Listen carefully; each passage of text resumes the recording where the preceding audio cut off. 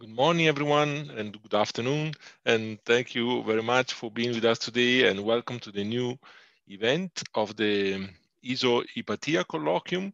Today, we will have two speakers again, and we have congratulations. Every time I like to congratulate with our speakers because they were selected through a very challenging selection process. So congratulations for being with us and looking forward for your talks. Just to today, the two moderators and the chairs of the event will be Nicola and Samuel. They are a fellow and student of ESO. Thank you very much to them also for volunteering and for chairing the session for us. Very briefly, the technical points for the people on the YouTube chat, on YouTube channel, they can send their questions via the YouTube live chat, and the question will be then forwarded to the speakers via the chairs, or you can also, but still from the web, you can also send your questions. If you don't comfortable with sending a question on the YouTube chat, you can still send a question via the dedicated questionnaire form that you can find on our pages, on the Hypatia pages on the ESO portal. Then for people that are in the Zoom chat, they can raise a hand, and the question can be made by them directly to the speakers once the chair gives you the word. Having said that, also please be considered for the people that are on YouTube. Consider that there is a 30 seconds delay, more or less 20 to 30 seconds delay between the time the event is happening on Zoom and the time the event is broadcasting on YouTube. So don't be surprised if you make the question, but in the fact the event is already finished, or the speaker has already changed, or something like that. Don't worry. Anyhow, please send your question, put your question on the chat, because it is very important for the speakers. They have the chance, basically, even in the second later, basically, to reply to your questions and to address them. And also, please go to our pages where is the program of the event. There you can click on the title of or you can see the program, but you can also see our speakers, and you can click on the title of the talk, and then you are able to access the CV of the speakers and the information about the career. So this is also another way to get in touch with our speakers. With that, I will pass now the word to Nicola for the introduction of the event, and thank you very much. Enjoy. Bye.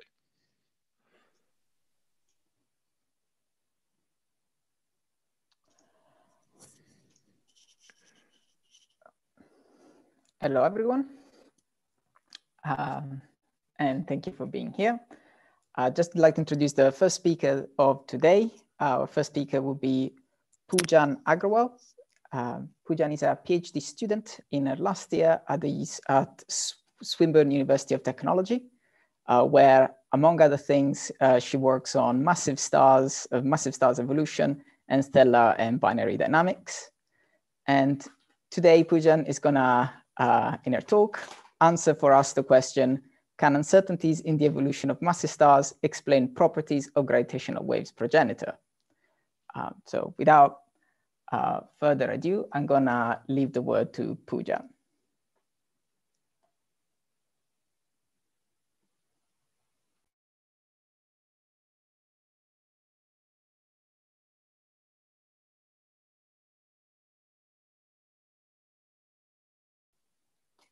Poojan, you may be muted. Thank you. Thank you, Nicola. And I just checking if you can see my screen. All good on this side. Awesome. Thank you. Thank you for the wonderful introduction and also for this opportunity to present my work. So this work and this talk that I'll be talking all about today is the part of the work I have done for my PhD. And today, yes, I'll be answering the questions about the uncertainties in the evolution of massive stars and how can we use them to explain properties of gravitational wave progenitors. This work I have done in collaboration with my supervisors, so with Professor Jared Hurley, Simon Stevenson, Dorothea Sechi, and Chris Flynn. So let's get started. All right, let's start with massive stars. So for all intents and purposes of this talk, every time I say massive stars, I mean stars which are more massive than 9 solar masses. Now, why bother about these stars? Well, they are responsible for a number of astrophysical processes. They do a lot many things. For example, they are responsible for the different transient phenomena such as supernovae and GRBs. They are responsible for the chemical enrichment of their surroundings, of the galaxies and star clusters. But most importantly, when they die, they form compact remnants, which are neutron stars and black holes. And among other things, these black holes and neutron stars are progenitors of gravitational waves that we currently detect from LIGO and Virgo. So massive stars are important, and we should try to know more and more about them. However, there are many uncertainties in their evolution. We do not completely understand how these stars live their life, how much mass they can lose through stellar winds, what are the different nuclear reaction networks that operate inside them and at what rates, how rotation affects their evolution, and how different mixing processes operate within these stars. Now, and this is just an incomplete list. There are many other uncertainties. The one I am going to talk about today is a little bit related to the mixing processes, but it influences all other uncertainties and their measurements as well. So let's get started with little something closer to home. A pot of boiling water. We've all seen this at our homes several times, and we have never wondered that what this is doing is just boiling water, right? But this little process of boiling water here is demonstrating an important physical process. It's demonstrating the process of convection. Let's paint a simple picture of convection. So we have a blob. So in this, somewhere over this lower part, we have this little blob of particle, and in this medium, both have density rho. Now this blob, it gets some heat, so its temperature goes up, and because of buoyancy, it rises up to traverse a mixing length, let's say L, and now pressure equilibrizes with its surrounding. When it does that, its density changes, and now let's say it is at a density rho prime, and the density of its surrounding is rho surrounding 2. Now, based on this simple picture, we can define criteria for stability. If the density of this inside this particle is greater than the density of the medium, then this particle will fall back and we will get convection currents. We call this stable convection. However, if the density of this particle is less than the density of medium, then it will continue to rise and travel upwards, and we call this as unstable convection. Either way, this particle which is rising is also displacing the cold matter. So the cold matter is coming down and we are getting transport of energy. Now this simple picture of convection can also be applied to stars. In fact, convection in stars has much more important role. It's not just a mode of transport of energy, it also transports different elements and also angular momentum. When we try to model stars through 1D stellar evolution codes, convective transport of energy is treated using mixing length theory. It's the same picture I described in the previous slide. Now, in this theory, if you have to apply this theory to stars, it assumes that convection depends only on the local condition of the stars, which means it's time independent. Now, with this simple approximation, we can define most properties of star and it works very well. But let's not forget that convection itself is a very turbulent and dynamic process. It's much more complex in reality than what is assumed by the mixing length theory. And that's why sometimes mixing length theory fails and we get some unstable condition in our stellar evolution codes. So let's talk about that. So one such condition arises in the envelopes of massive stars when they reach Eddington luminosity. Now let's decompose this a little bit. Eddington luminosity is nothing but a critical limit of balance between the gravitational and the radiation pressure. It, as you can see, is given by this formula, 4 pi c GMR by kappa r. The kappa here stands for opacity, so we can very easily conclude that Eddington luminosity is inversely proportional to opacity, And any increase in opacity will reduce this particular value. So now what happens that during the evolution of stars, we can get changes in opacity as different elements recombine or ionize. And remember this point, we are going to use it later. But coming back to our massive stars, as they evolve, they can become really big and inflated and can develop these tenuous envelopes. In these tenuous envelopes, we can also get convective regions. Now, convection, as I said earlier, is very efficient at transporting energy. However, not always. In these really tenuous envelopes of massive stars, the particle density is not well enough. So the density is low, and there are like not enough particles to transport energy through convection. And here, convection, although is present, is inefficient. And most of the hard work in transporting the energy has to be done by radiation itself. Now, under normal condition, the amount of the luminosity transported through radiation, which is radiative luminosity, is less than Eddington luminosity. And the density gradient in the star is always less than 0, which means your density always decreases with radius. However, as the star evolves, and again, as we've seen earlier, that changes in opacity can reduce the value of Eddington luminosity.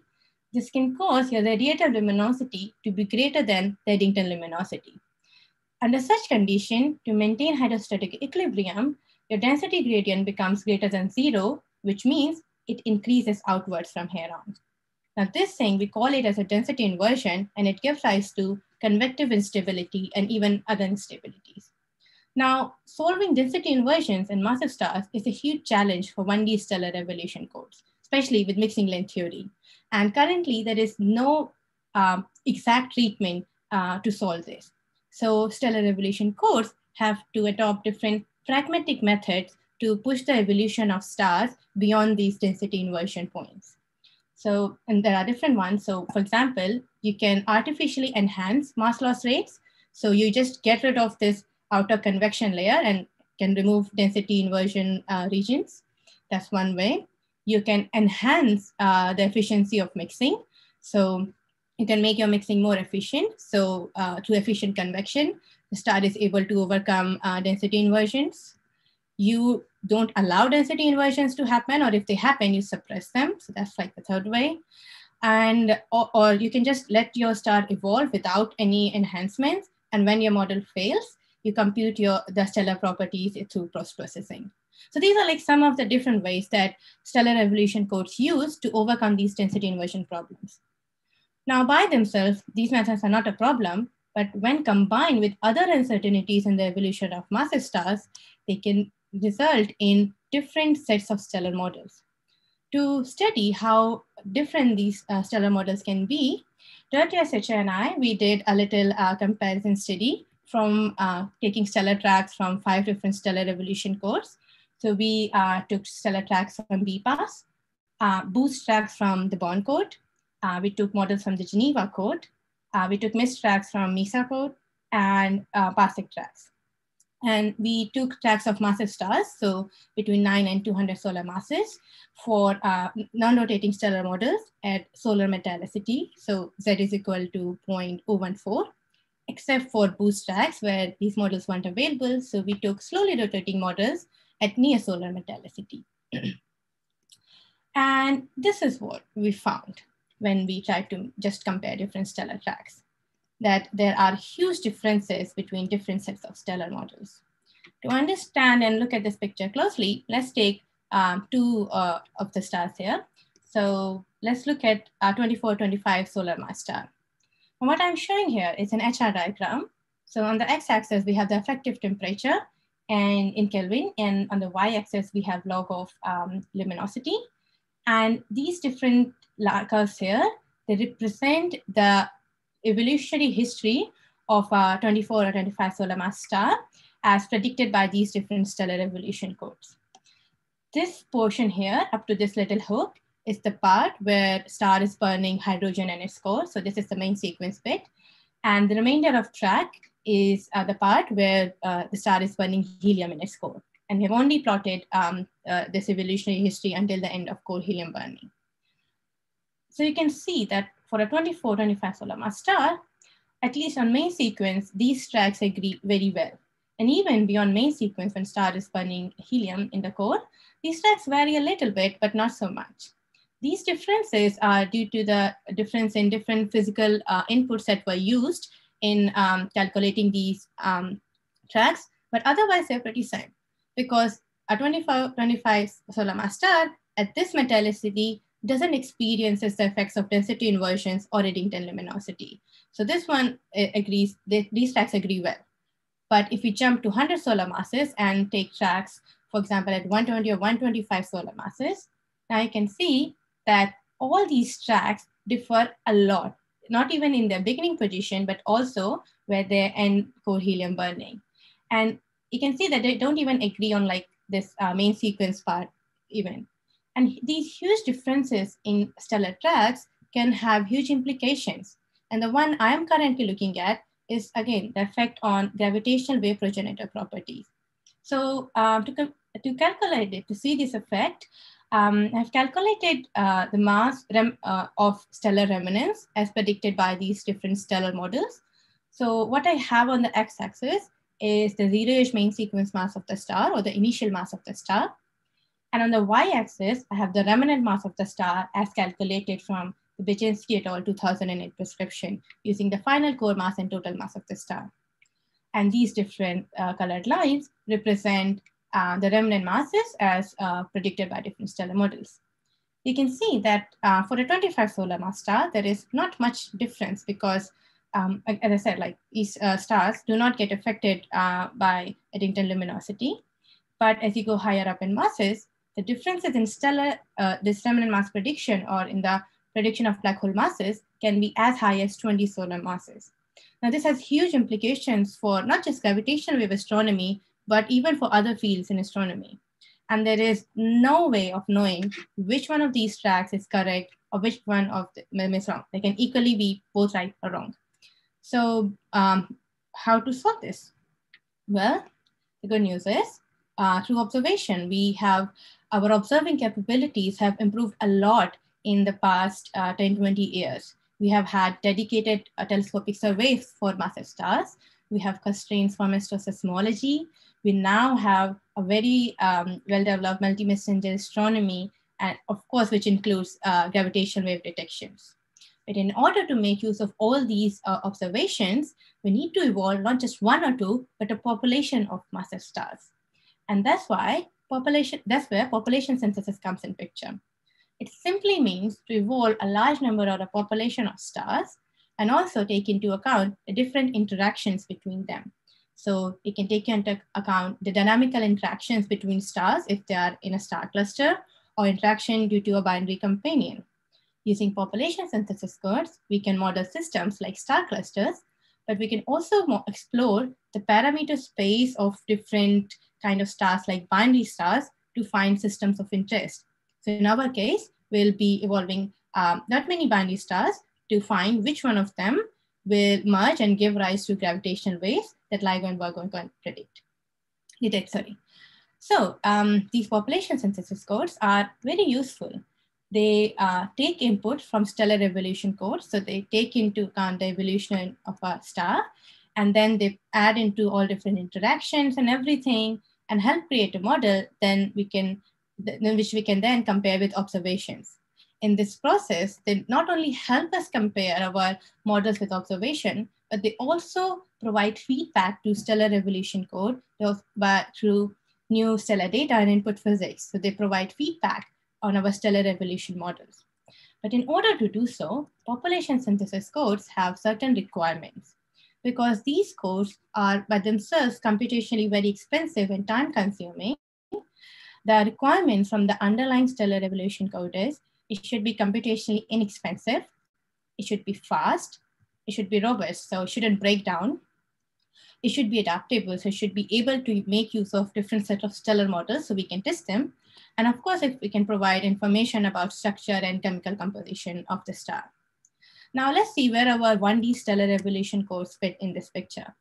Well, they are very adaptable to changes. and they have wealth of information both about stellar structure and evolution of star. However, they are computationally expensive and time consuming. It can take hours to evolve just a single star through 1D stellar evolution codes, especially massive stars. And also, as we have seen, that they can break down at times, so they are not robust. And therefore, we cannot directly use them in population synthesis codes. So people have tried to come up with some shortcut methods, and one such method is fitting formulae to stellar evolution tracks.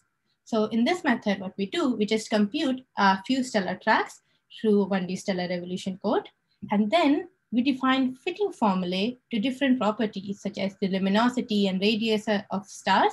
And then every time we have to evolve a star or compute stellar properties in a population synthesis code, we just make use of these formulae.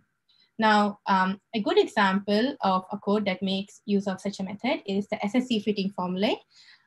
It was developed by Hurley et al. In year 2000, and is based on the polynomial fits to the stellar tracks computed by Pauls et al. In 1998.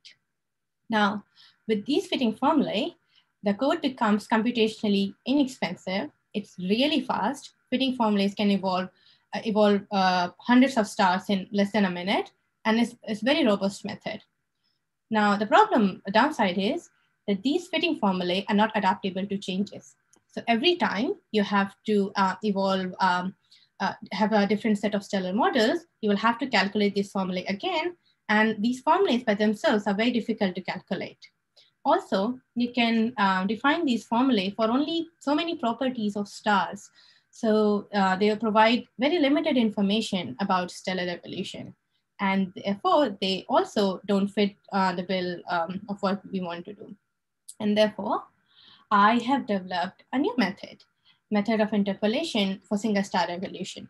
As the name suggests, it uses interpolation to calculate evolutionary properties of star at any instant. So again, you have stellar evolution tracks, some detailed codes, and every time when you, for only certain number of stars, and then every time you need to compute properties for a population of stars, you just interpolate between these tracks. Now, interpolation by itself is not a new method. It's very old, even older than the method of fitting formulae.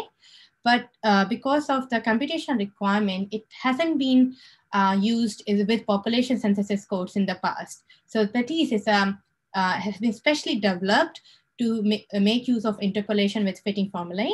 And it can compute stellar parameters starting from zero-age main sequence of the star to the end of its respective remnant phase. And it can also do it quickly. It can evolve hundreds of stars in less than a minute. It has been specially developed as an alternative to SSE fitting formulae in different population synthesis code. And the best part is it has similar computational requirement as SSE, but it can make use of different sets of stellar models, so we can test our stellar models in the population synthesis codes. To demonstrate this, we test MITIs with stellar tracks from MESA and bond code. So what I have on the left side here, in the solid lines, we have detailed tracks from MESA. So these are the tracks computed from the detailed MESA stellar evolution code. And in the solid lines here, we have the stellar tracks from the bond code. And in the dashed line, both places, we have the tracks that were interpolated to MITIs. So we computed certain tracks from both these code, and we asked MITIs to generate evolutionary tracks for stars uniformly distributed in the initial mass range of 9 to 100 solar masses, and for a metallicity value of 0.001. Just to keep a small highlight that this metallicity value is 1/10 of what I was showing earlier. So it's slightly lower compared to other plots. And when we do that, and if we try to make a prediction for gravitational wave progenitor properties, so we have this plot. On the x-axis, we have the initial mass of the star, and on the y-axis, we have the remnant mass of the star, calculated with the Baczynski et al. Prescription. In the blue circles here, we have the remnant masses as predicted by MITIs using MESA models. In the red stars here, we have remnant masses calculated by MITIs using bond models. And for comparison, in the yellow plus here, we have the remnant masses as predicted by SSE. just a quick reminder, SSE is our old method of fitting formulae. Now you can see that for stars up to 18 solar masses or so, there's hardly any difference in the remnant mass predicted by these different codes, and they agree very well. But again, as you start going higher up in masses, about 40 solar mass or so, you again see a difference of almost 20 solar mass in the prediction of remnant masses between different stellar evolution codes. So as I said, this has huge implication, not just for gravitational wave astronomy, but also for other fields in astrophysics. Now, so far, I have only been talking about massive stars as a single star, from a single star point of view. But these stars, as we now know, occur in binaries or even in stellar multiples. So what about binarity? Well, to take that into account, I'm currently working on implementing METIS as an alternative to SSE in the binary stellar evolution code BSE. And with this, we'll be able to account for the different processes that include mass transfer due to binary interaction, and we'll be able to test different sets of stellar models and their implication on binary evolution. This is a work in progress, so I can't directly show any plots from this. However, I can just to give you an idea of how the impact of all these different models can have on binary evolution. I can show you another plot. So the plot about the radial expansion of the stars. So this is a similar plot. On the x-axis, we have the initial mass of the star, but this time on the y-axis, I have the maximum radii achieved by a star during its lifetime, as predicted by these different stellar models. And you can see that for lower mass stars, at least the predictions between METIS with MESA and METIS with BSE, they agree very well. But for higher masses, there can be an order of magnitude difference between the prediction of maximum radii between these different stellar models. And also, SSE, as you can see, kind of overpredicts the stellar radii again by a lot. And this has huge implication because radial expansion can trigger the episodes of mass transfer in interacting binaries. So there's a lot of interesting science that is yet to come, but we are limited on time and also work. So going back to my summary slide and going back to the question, can uncertainties in the evolution of massive stars explain properties of gravitational wave progenitors? Well, the answer is yes, they do. In fact, we have seen that how modeling uncertainties for the lives of these massive stars can affect their evolutionary outcome. And in order to validate this, to test which of them is correct, we need to compare our stellar models with observation. And the good part is we now have METIS using which we can test our stellar models with population synthesis code and rule out the correct and incorrect properties for massive stars. With that, I would dismiss my talk and take any questions. Thank you.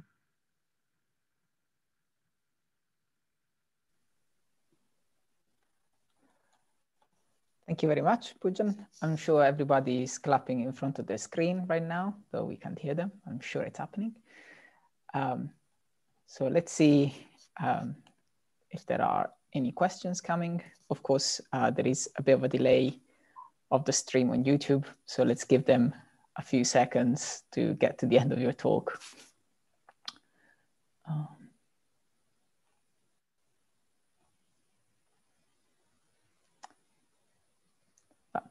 Meanwhile, then I will ask a question. Nicola, there are two questions on the. I can see the. Sorry, on the chat. Yeah, sorry that I jumped in just because I saw there are. Ilsang. Sorry, there were two raised hands in the Zoom chat actually. This is a problem because I can't see them. Don't worry. I just know. Sorry if I jumped in. This is Giacomo speaking. It's Ilsang first, and then I also raised my hand actually. If I can make a question, thanks. So sure. Is it Young? Please. Oh, may I speak? Sure, go ahead. Yeah, thanks, Poojan, the very nice presentation. So I would like to ask some naive question regarding the few plots that you show in the very last of your presentation of the predicted distribution of the mass and the remnant mass versus the progenitor mass. and comparing different stellar the evolutionary models, I always found that the evolutionary model with the MESA shows the qualitatively different behavior at around the 40 solar mass, range, after 40 solar mass, compared to the other, the methods like BEC. So is there any physical reason why these two models produce a qualitatively different result at around 40 solar mass and beyond? Yes, that's a very good question and slightly tricky to answer in the short time frame, but I'll try. So what happens that with both, maybe if I go to this slide, this will help me explain this a little better. So you can see that up until 40 solar masses or so, both these tracks are evolving in similar manner. So these stars are becoming red supergiants and ending their evolution here.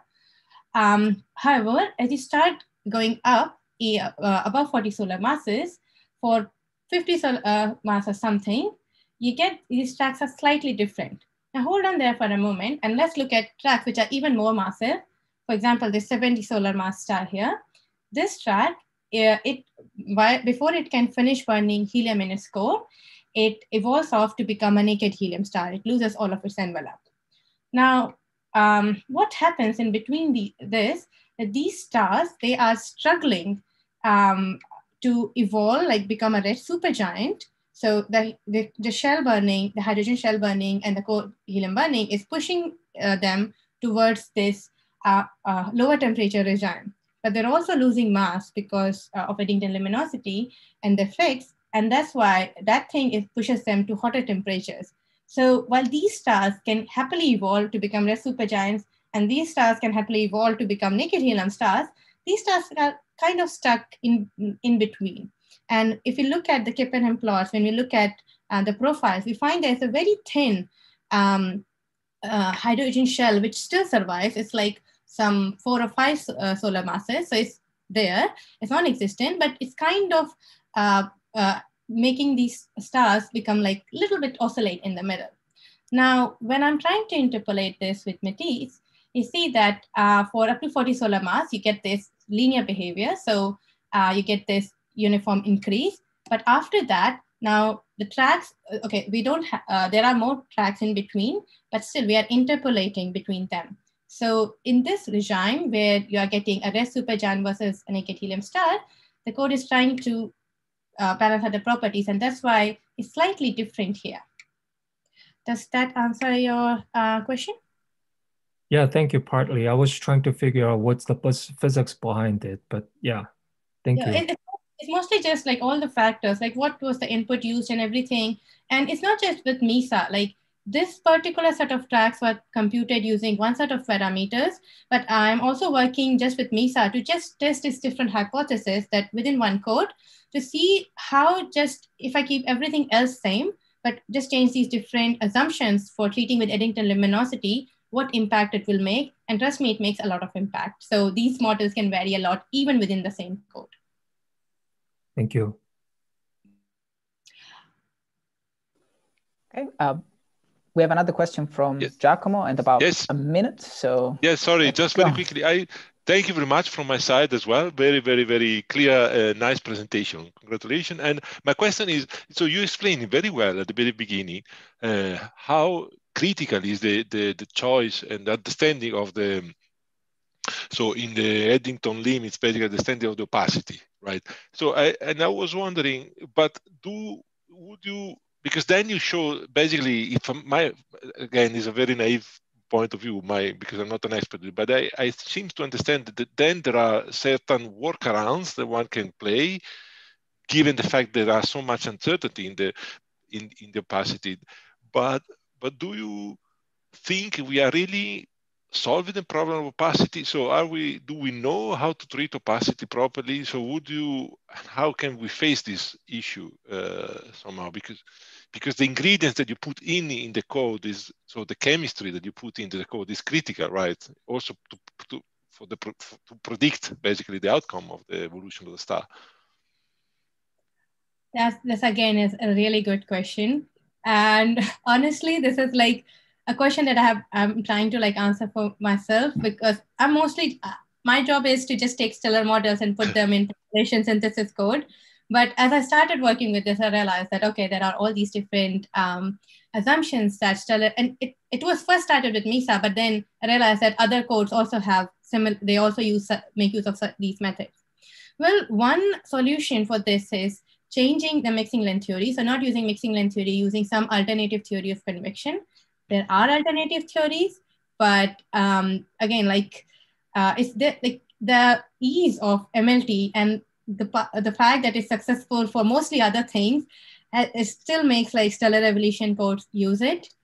And yeah, the uncertainties, that's why like it's important to test these models, because we can also like make use of different 3D codes and hydrodynamic codes. So there have been studies where people try to study these convection and how the density inversions they behave in 3D. Its behavior is slightly different, and it kind of agrees with the mass loss property or the clumping property. So in a way, if you're artificially enhancing mass loss in your stellar models, it could be right. But again, that's like you in order to justify it, like make sure that it's correct, we need to compare it with observation. And again, it's a good thing that because of gravitational waves, people have once again become very interested in massive stars. So there are now comparative studies. There's a very recent paper by Claude Schaffner. I think it was released March 2021, so last month or something. And there they actually do such a comparative study. They compare the effect of these density inversions and mass loss with, I think, massive stars from LMC. So just making these comparisons between 1D codes and 3D codes, the results between them and observation is, I think, the way to go. But again, for that we need population, and that's why we need MEDIs. Okay, thank you very much. Thank you again. Congratulations. Yes, I'd like to thank Poojan again for a great and certainly very clear talk. Thank you very much. And as Giacomo already said, congratulations again. I'll leave now the word to Samuel, who will introduce our next speaker for today. Thank you, Nicola. For our second talk this afternoon, it's my pleasure to introduce Chris Karwin. Chris obtained his PhD from the University of California, Irvine, and is currently working as a postdoctoral fellow at Clemson University in South Carolina. His research focuses on high-energy astrophysics using the Fermi Gamma Ray Space Telescope. So Chris, the floor is yours. All right, thank you very much, Samuel. Let me just share my screen. You can see my screen, okay? Yep, you can see it. Okay, great, thanks. So I'd like to start by thanking the organizers for the opportunity to speak today. So I'll be talking about gamma rays from fast black hole winds, and this work is in collaboration with the authors listed here. And it's also a Fermi-Lab collaboration paper, and the paper is under review with Science Advances. So I'll start by describing the Fermi Large Area Telescope, which is the telescope I work with, then describe these black hole winds, also referred to as ultrafast outflows or UFOs. Then I'll discuss the stacking analysis that we use and present the results as well as the physical implications. So I work with data collected by the Fermi Gamma Ray Space Telescope, shown here. So on the left here, you see the telescope being launched from Cape Canaveral with NASA's Delta I rocket. And then to the right is an artist's rendition of the telescope, which is in low Earth orbit. There are two instruments on board. There's the Gamma Ray Burst Monitor, but the main instrument is the Large Area Telescope, which you see on top here. So this is the instrument that I work with. And then in the lower left is a schematic of the telescope. And essentially how it works is that a gamma ray photon comes in, it's converted into an electron positron pair in the tracker modules, and then that energy is deposited into the calorimeter. And from these measurements, you can then reconstruct the direction in the sky from which the photon originated, as well as the incident energy. And Fermi is sensitive to energies from roughly 20 MeV to 300 GeV. And so what it produces is an all-sky gamma ray counts map shown here. And so how this works is towards the center of the map, this is looking towards the center of the Milky Way. And then you can imagine rotating 360 degrees and taking that image and projecting it onto 2 dimensions. And that's what's shown here. And so the bright emission along the center there, that's the disk of the Milky Way. But there's also a diffuse emission over the entire sky, which you should see in blue. And then you can also identify many different point sources. So the UFOs that I'm discussing today, this is a class of gamma ray point sources. So first, just a bit about the gamma ray sources in general. So the current catalog, known as the 4FGL, contains over 5,000 sources. And so this chart here kind of gives you the breakdown of the different source classes. And so when you look in the extragalactic sky, most of the sources are blazars. And that's shown with this large blue slice here. There are also many unassociated sources that's shown with the pale blue. But when you look in the disk of the Milky Way, most of the sources that you see are pulsars, shown with the orange slice. And then there are a number of other source classes as well. But in total, there are only about 14 known source classes, which really isn't that many. Generally, we expect that there should be many more, only that their flux must just be too low to be detected by the LAT. And so one of the main programs that we have is searching for these other gamma ray source populations. And of course, today I'll be discussing one of these, which would be the UFOs. So to put this into a bit of context, so UFOs are associated with active galactic nuclei, or AGN. And AGN are known to launch and power outflows. Probably the best example of this are AGN jets, which are very well studied in gamma rays and X-rays and radio.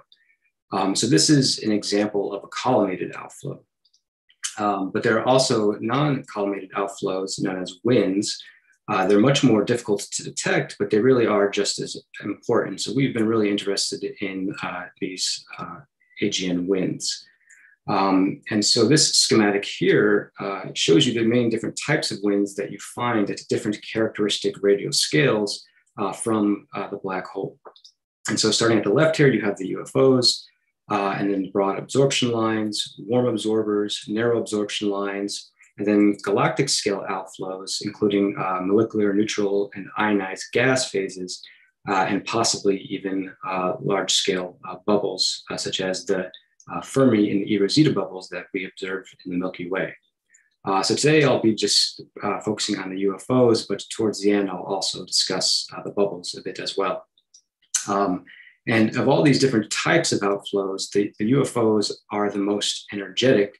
And as you can see, that they're launched from within subparsec scales from the black hole. Generally, they're found in both radio loud and radio quiet AGN, and they're primarily identified from blue shifted iron K-shell absorption lines in X-ray spectra around 7 keV. So the main physical picture that you have is that surrounding the black hole is a highly ionized gas with very large column densities. The gas is moving outward at about 10% the speed of light. And then X-rays are emitted from the corona and they move through the gas, exciting different electronic states. And this shows up as absorption in the X-ray spectrum. And remember, all of this is happening on subparsec scales from the black hole. So an example of this is shown to the left here. This is for the source PG1211-143. This is from Tom Bessie et al. 2010, who pioneered a lot of this UFO work. And here then is the same source, but taken with the Chandra spectrometer. And you can nicely see all these different absorption features. And by fitting this spectra, you can then obtain the main UFO physical parameters summarized here on slide 9. And mainly to point out, you see that the kinetic power ranges from around 10 to the 42 to 10 to the 45 ergs per second. So these are very energetic processes, and because of this, we expect that they may give us gamma rays. Specifically, the idea is that the outflowing gas will interact with the interstellar medium, and this will generate shock waves, which then accelerate cosmic rays via diffusive shock acceleration, very similar to what happens with supernova remnants. And then from there, you get the gamma rays just from standard processes. It can be hadronic, where you have cosmic ray protons interacting with protons of the gas. This then produces pi-0 mesons, which decay to gamma ray photons. Or it can be leptonic with cosmic ray electrons emitting gamma rays through either bremsstrahlung or inverse Compton radiation. But for the UFOs, it's thought that the hadronic scenario will dominate the emission. So these are the gamma rays that we're interested in detecting with the LAT.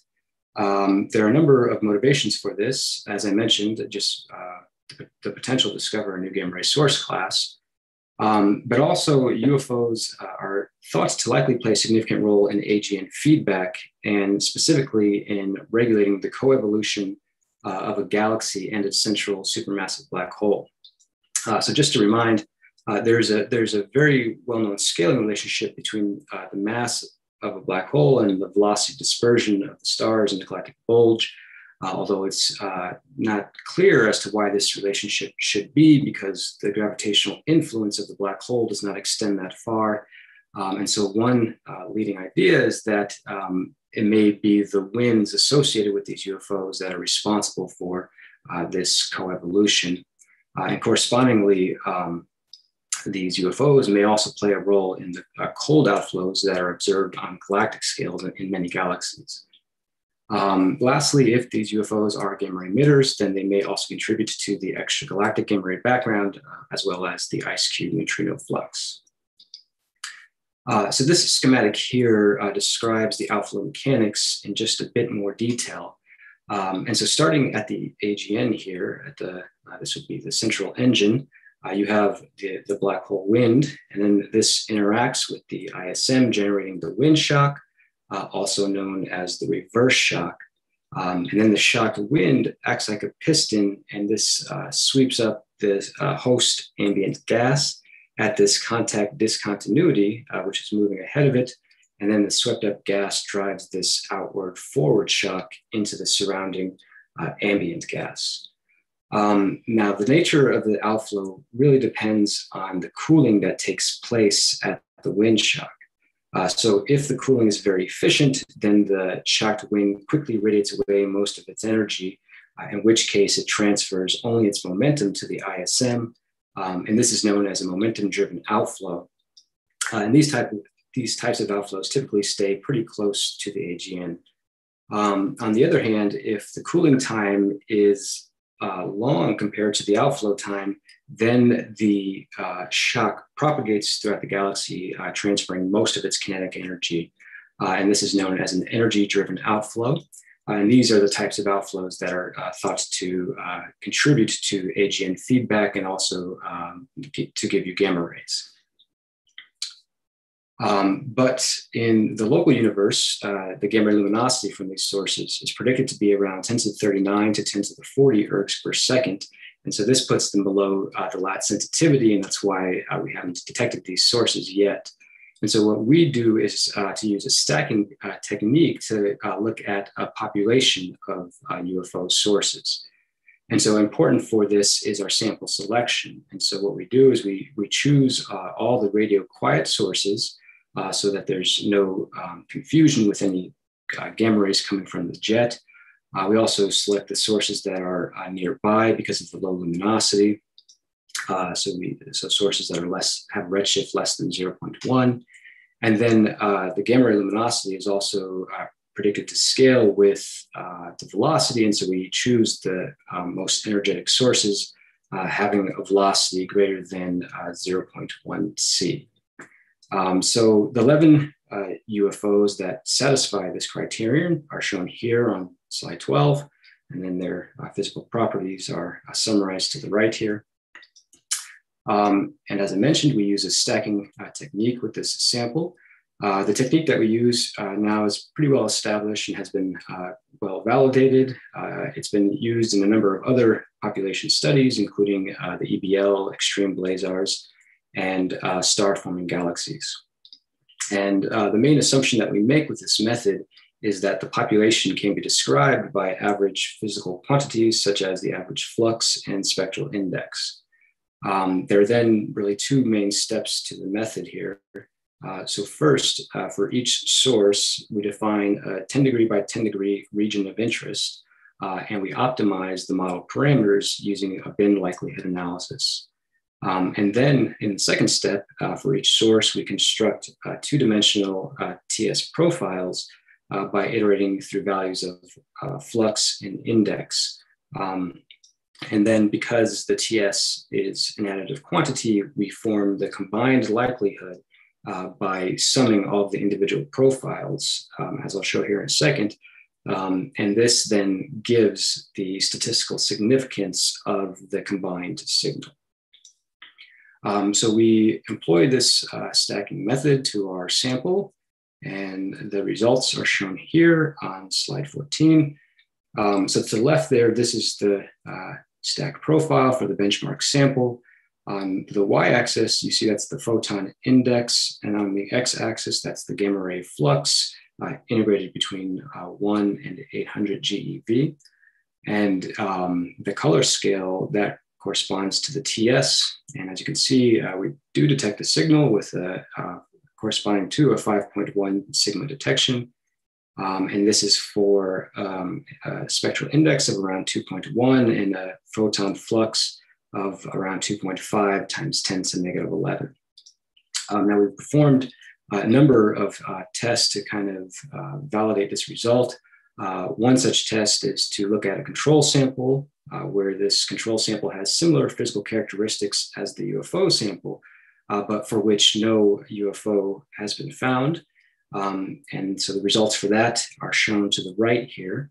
As you can see, in this case, there is no signal with the max TS being around 1. We've also find that just based on the gamma ray emission, the signal is really just too bright to be coming from star formation. And it's likely, and it's also unlikely that it could be generated from any potential weak jets that may be in these sources. Another prediction for these UFOs is that the gamma ray luminosity should scale with the bolometric luminosity. And so to test this, we performed the stacking in bins of bolometric luminosity, as well as efficiency, where the efficiency is defined as the ratio of L gamma over L bol.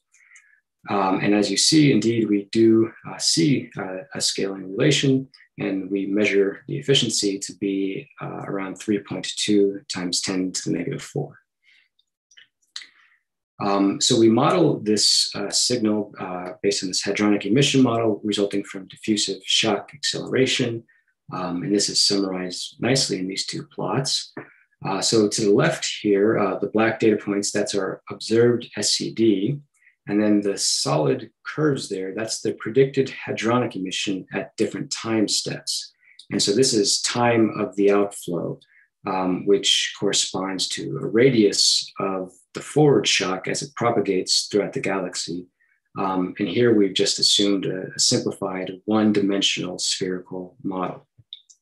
And then below that is the predicted leptonic emission, which we find to be subdominant.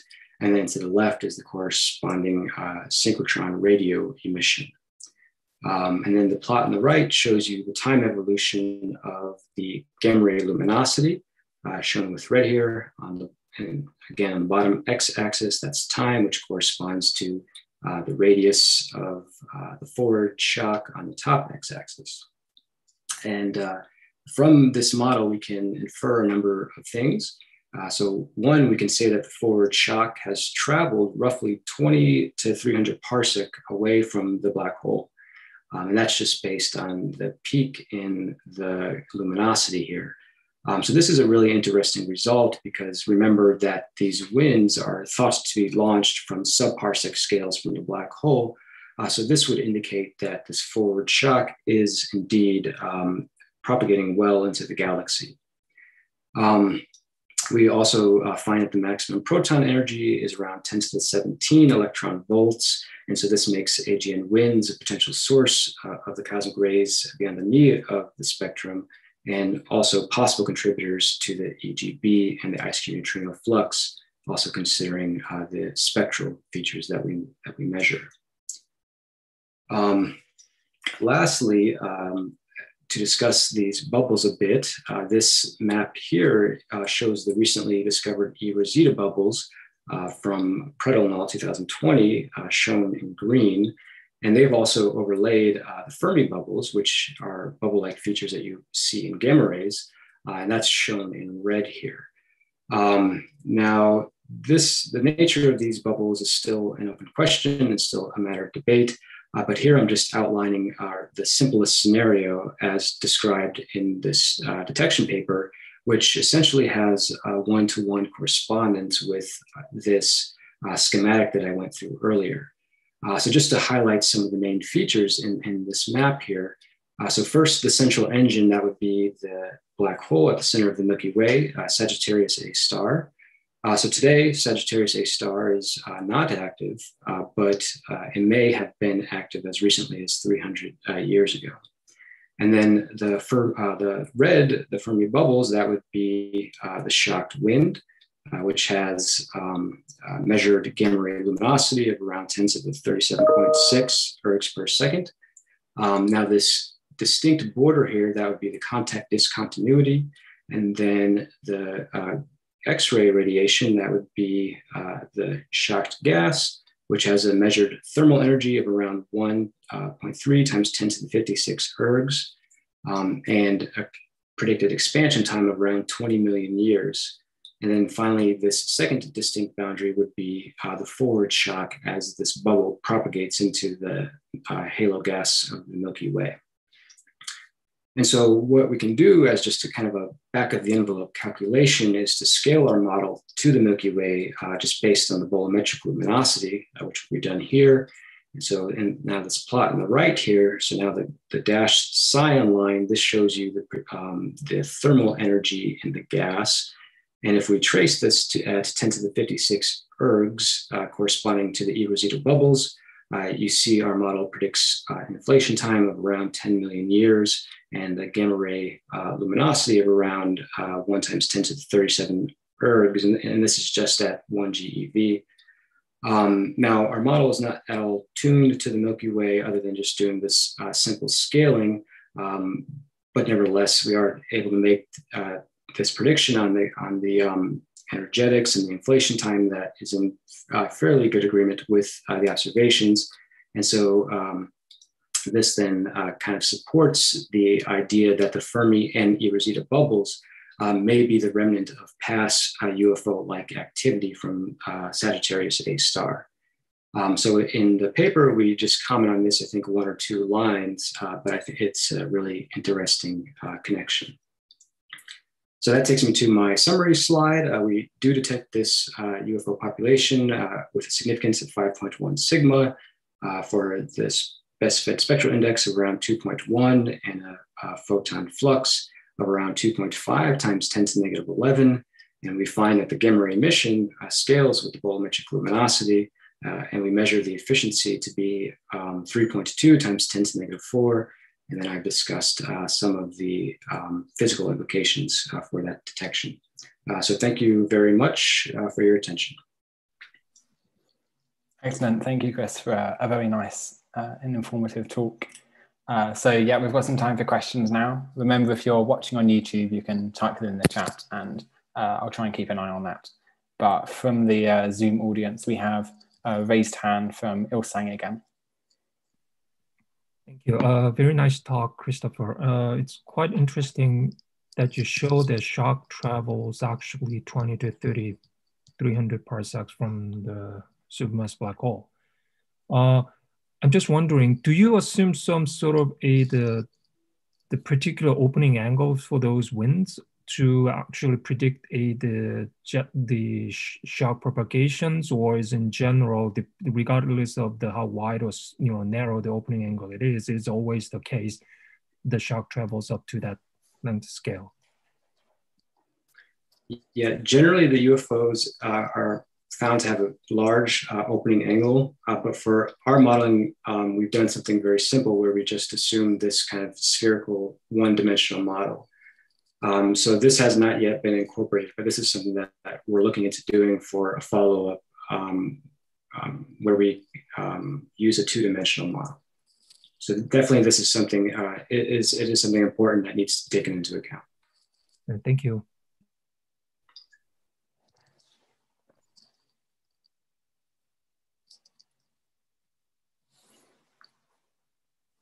So are there any more hands on the Zoom thing?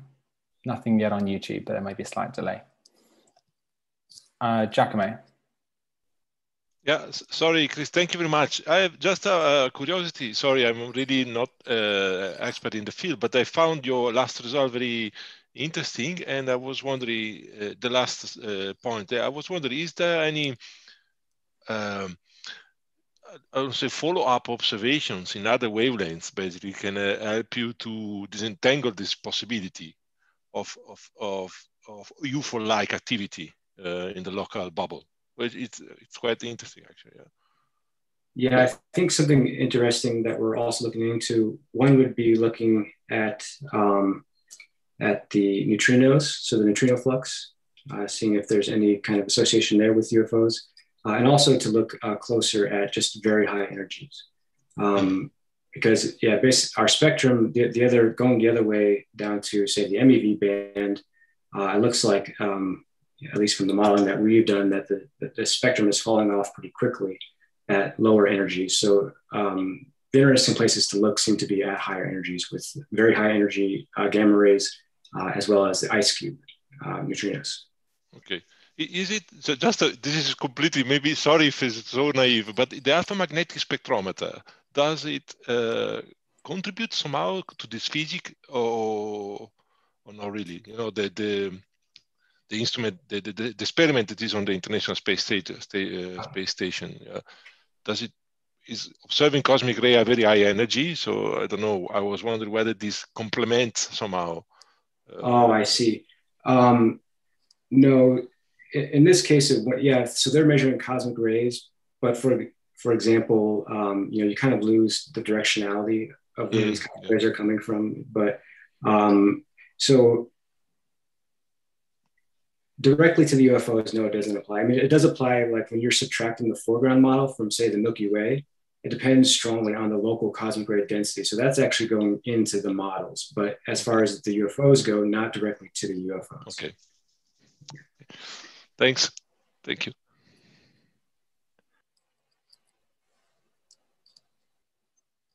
Do we have any more questions from our panel here? If not, just a quick question I had. The slide when you mentioned that there is some evidence that Sagittarius A star was active as recently as 300 years ago. Is that evidence taken from these Fermi bubbles that we see, or is that where does that evidence come from? Yeah, this is based on X-ray observations. On the top of my head, I'm forgetting it's a fairly old reference, but they're based on X-ray observations. Great, thanks. So it doesn't look like there's any more questions. So I'd like to thank our speakers again and pass back over to Giacomo. Yes, thank you very much. So I also thank the speakers once again, and also would like to thank Samuel and Nicola for chairing the session. Thank you so much, and also for the participants for joining us and for participating to our events. I would like to remind you that the next Tuesday we won't have another Hypatia colloquium, but we will have instead a duologue, a cosmic duologue, and the duologue will be on the use of metrics in science and in evaluation processes. So we will learn about and listen to what is wrong and what is okay with this method. So please join us next Tuesday, same time, and then we will start again with the Hypatia at the beginning of May. With this, again, I would like to thank again Chris Poojan for the beautiful presentation and for the nice work. Congratulations. Thanks, Samuel. Thanks, Nicola. Thank you, everyone, and see you next time. Bye-bye.